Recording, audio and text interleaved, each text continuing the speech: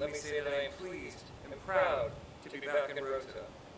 Today, again, to celebrate for the third time the arrival of the U.S. destroyer to its new permanent home in Spain. It is such an impressive and concrete expression of the continuity and the strength of our country's storied partnership. While our cooperation goes far beyond just the sharp edge of combined military might, it is important on days like today to recognize that our shared commitment to common defense provides the bedrock of our enduring friendship.